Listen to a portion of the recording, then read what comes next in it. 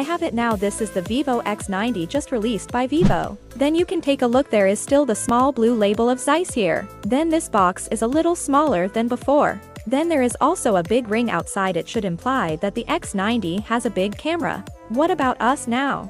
Use my unboxing artifact to protect the School of Demons.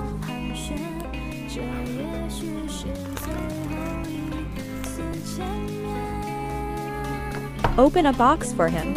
This is the Vivo X90 ice blue color. Wow, very nice. Its back cover is frosted glass. Here has a dividing line in the middle. Very nice. Curved screen, metal middle frame, then a camera. Everyone can take a look. Does this camera protrude? Some people say it's protruding. Okay, let's put it aside. What's down there? Wow, God, 120-watt charger. The X90 comes standard with a 120-watt charger. And then there is a data cable.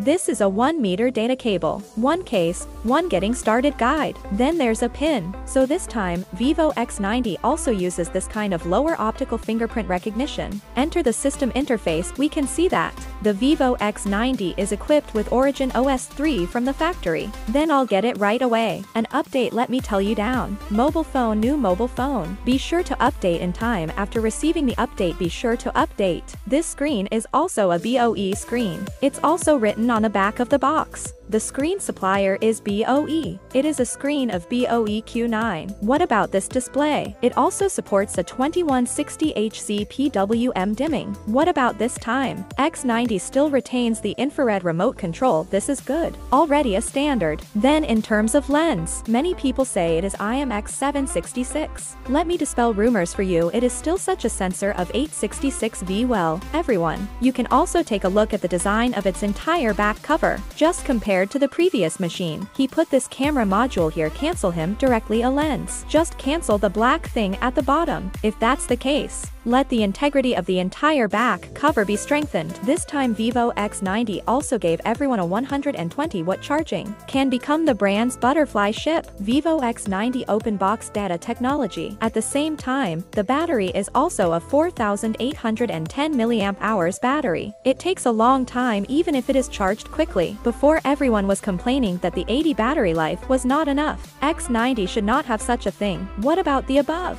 It is a simple hands-on purchase of the Vivo X90. After that, we will launch the review video of Vivo X90. You can continue to subscribe us. See you in the next video.